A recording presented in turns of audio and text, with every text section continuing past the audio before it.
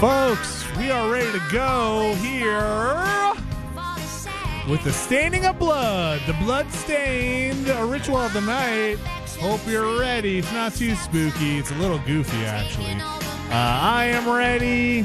I am excited. I'm going to try and keep my shit together.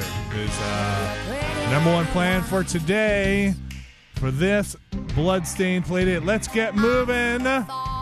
Let's take it down to black and get the show on the road. What say you, everybody? What say you? Alex says okay. All right, let's do it. But when you...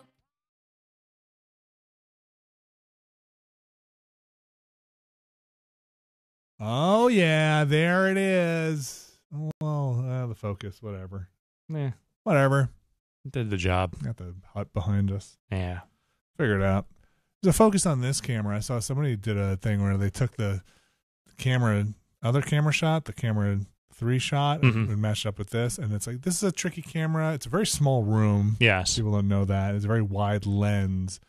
And the light in here has to be a certain way because it's a small room. The whole thing is going to be bright and sometimes it needs to be dim. Anyway, the aperture's opened up all the way, which gives a smaller depth of focus, which sometimes you can get that in focus and not in this in focus. It's all fun. Anyway, I don't know any of what you just said. I was in a parent-teacher conference. I understand. Back to school night yesterday, and sitting there in the little. This was for my 5-year-old. Sitting there in a little tiny 5-year-old seat. Right, the thing's gonna break. Those desks are tiny. Those desks are tiny, and well, they weren't the desks. They were the little seats, little kiddie seats, sitting there. And I'm hot in there. It's a tiny room full of adults. I'm sweating, and then because it's hot, it was very humid yesterday, and then I start with a coughing fit. Oh. In the middle of this thing. And I'm trying not to cough and tearing. Oh. And like doing one of these, like kind of like, and I was like, oh man, my poor kid. Everyone's going to think her dad is some kind of like strange weirdo sitting over there. Because I'm sitting in her seat with her name on it. Right. And just be like, are you okay? You're sweating.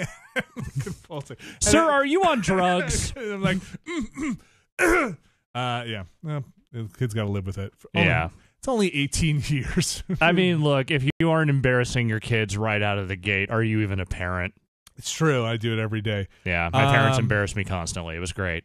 I think my cough is getting better. Good. I went to the doctor yesterday. They said it's not bacterial. I don't have a fever. I don't have anything else. They said it's probably viral, which is kind of just like code for deal with it, I guess. I don't know. Well, I'm not a doctor. And doctor said, what would clear your throat right up is some laughter. And there's a show that I watch on the regular called VinnyVania. Oh, boy. Man, you're going to love that. No. And then you started weeping in the doctor's office. They gave me an inhaler. But doctor, I am VinnyStania. Doctor, Mrs. MD. It was a nurse practitioner. Okay.